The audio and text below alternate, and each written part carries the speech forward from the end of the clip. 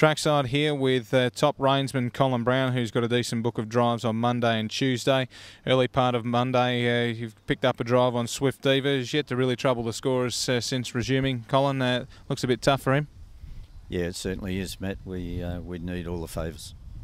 Second drive is Red Rosalind, drawn the inside of the back row. It's not an overly strong field, and it's not a bad draw, but first up seventh. You're looking to try and improve on that, obviously. The trainer certainly is. She's an inexperienced horse that he's got a fair opinion of, and we probably made an error by going back at Pinjarra first up, and she switched off and done a few things wrong. So if John Sangalli's right, a horse that has got a bit of a future, so keep an eye on her. Next drive, Lombo Supremo's been going really well. Good front runners, won twice leading this campaign. Just keeps finding enough. Its win at Bunbury was pretty decent. Bumps into the likes of Avalon Bromac, Ahoka Assassin, Tarseo, Kira Lynn, Washington's Fly. It's quite a nice little field for the 8 horses, but you've got the draw. Yeah, it is a great field, Matt. The draw's in our favour, but having driven Ahoka Assassin, I don't think we can hold him out at the start. I think he'd just have too much speed, and I'd be quite happy to sit on him. There's a sprint lane at Pinjarra, so you know, that's a real option. That'll depend on what Bondi wants to do. He calls the shots, but should definitely finish in the first 3.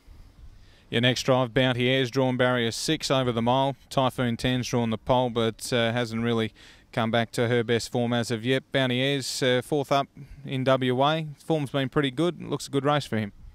Yeah, it does. If he had a drawn more favourably, then I would have been very keen on him. But yeah, can certainly finish in the money from there, Matt, but wouldn't be declaring. Sandakan Lombo in the Trotters race, just sort of running around just off the placings, but nothing really impressive as of late. He's got the ability, but probably waiting for him to run a little bit better. Yeah, he just hasn't been finishing off in his races, Matt. So yeah, exactly that. We've got to wait until he shows a little bit of form. Tuesday, you've got a few runners in yourself, and firstly looking at race number 2, Franco Tallone's been racing quite well without not too much luck, and Dusty Delight was a good last start winner, and over the longer trips, over the 21.90, Franco Tallone in 3, which you are driving yourself, and your son-in-law Dylan is on Dusty Delight, the inside of the back row. How do you see them both going? Yeah, potential son-in-law. Mate, yeah, Franco Tallone, I suppose he's been a bit disappointing. Has got some ability, lacks a yard of speed, but the draw looks good for him. Dusty Delight certainly turned around. We thought he had before his last run. A horse, you've got to have his head right around the barn every day of the week. He's got to be happy, and he seems to be in that zone at the moment, going on his track work and his eating habits. So he hasn't drawn behind the best horse in the race, but certainly if he gets the breaks, he's a chance to finish in the 3 as well as the other bloke. So a decent push for both of them, just with a little bit of luck for the latter. Race number 3, straight after, another 2 horses in. She's So Fair, good return in a moderate sort of race, but it was good to see her put everything together. And Chook's Reward, the old timer, he always puts a good race up. He's drawn 10 with Daughter Madison on, and She's So Fair out in 6 with yourself on. Cherry Pink and also Tom Henry in the race makes for an interesting race. Both horses have got chances with the right sort of run. Yeah, with the right sort of run, Matt. Can't see him getting it with the draw, but the old horse Madison's in great form in the cart. She's in better form than I am at the moment, so you know, she could outsteer me. She's So Fair, I've always had an opinion of. She's driven me mad, but she's matured. She's come back a different animal around the barn, different horse on the racetrack, so I expect her to be a metro mare. She still needs a few runs, but she'll be competitive. And finally, Erskine Range drawn 12.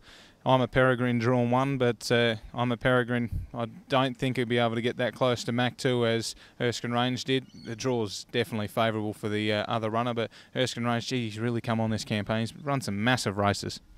Yeah, he has, Matt. His manners have improved. His gait's improved. The horse really wants to be there, and he's had 5 days off since his last run. We've pumped a couple of whole runs into him, and the horse has just really stepped up to the mark very quickly. Yeah, he did only have 5 days off, so you'd expect that.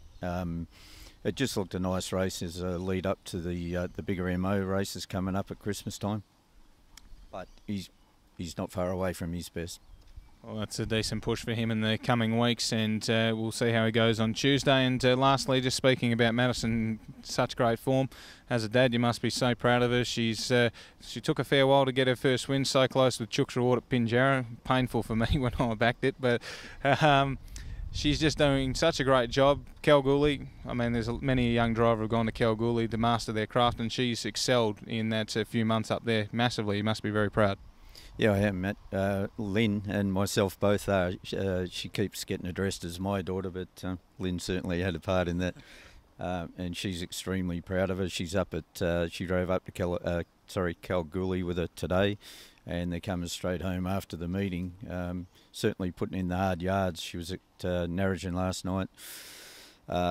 Last week she had a pretty heavy schedule, and the thing I like about her is she's being very patient. She's staying tidy and doing the job. The aggression will come later on as she gets a bit more confidence.